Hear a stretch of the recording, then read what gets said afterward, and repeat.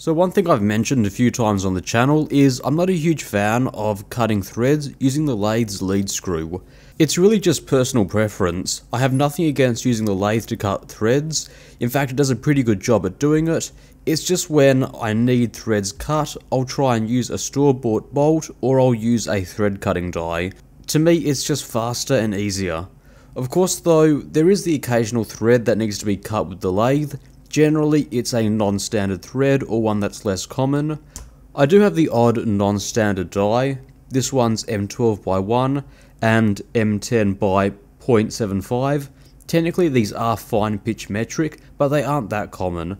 I bought these because I needed to cut a lot in these threads, so it was just a lot easier for me to buy these dies, but for the most part, if I need a one-off thread, I'm going to use the lathe. And that's the reason for this video. I have a few Imperial threads that I need cut, and instead of buying a tap and die set, I thought I'd use the lathe. There's no point in me spending $75 on a bunch of taps and dies that I'll only use once or twice. Now here's the problem. The lead screw pitch on this lathe is 1.5mm. It's set up for metric. Thankfully though, this shouldn't stop us from cutting an Imperial thread. It's not listed on the lathe, but thankfully there are gear ratios that will allow me to cut Imperial threads with this lathe. I know that on bigger lathes that is a feature that's standard, but here not so much. Now if you really want to, you can calculate the gear ratio by hand using a calculator, but thankfully Little Machine Shop has done the hard part for us.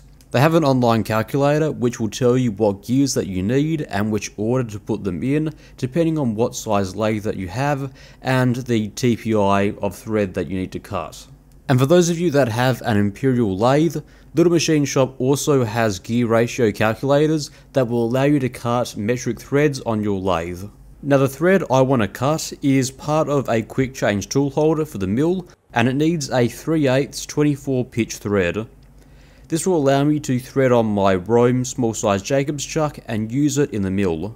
I'll need a 24 TPI thread, and according to the calculator, I'll need a 50, 55, 60 and 65 tooth gear.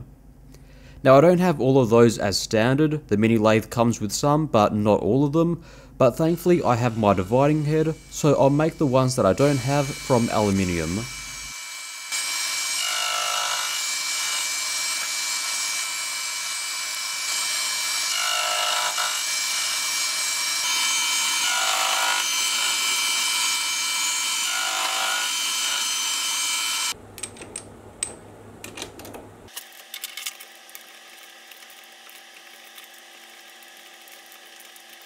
And I'll put those gears into the mini lathe. One of the weakest parts of the mini lathe has always been the gear banjo adjustment, but I've got the gears in, so let's see how it works. I'll first do a quick test run in brass just to make sure it works.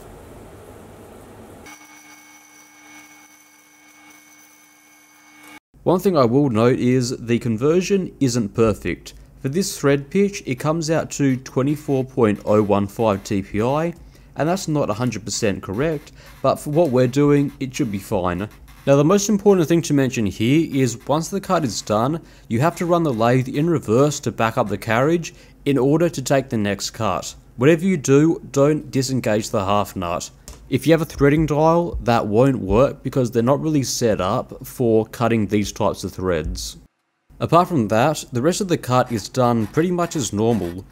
I don't have any thread measuring wire, so I'm just going off the numbers on a thread chart, and I hope the depth is correct, and I'm hoping that it works out in the end.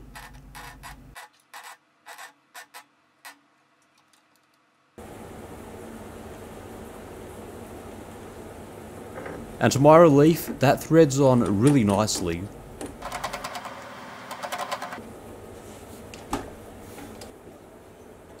I attached a test indicator to measure the run out, and it comes out to being about 0.08mm, which is comparable to the run out that I get using the factory Morse 1 Arbor. Overall, not a bad result. We are dealing with a drill chuck and run out is expected.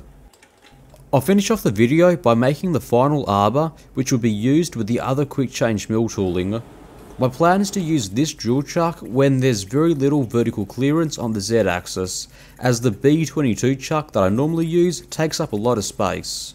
Plus it is currently connected to a Morse 3 taper, so swapping out this one will be a lot quicker. I do have plans to make a quick change adapter for that in the future, but that's an idea for another time. For the moment though, this smaller one will be perfect for small sized drills.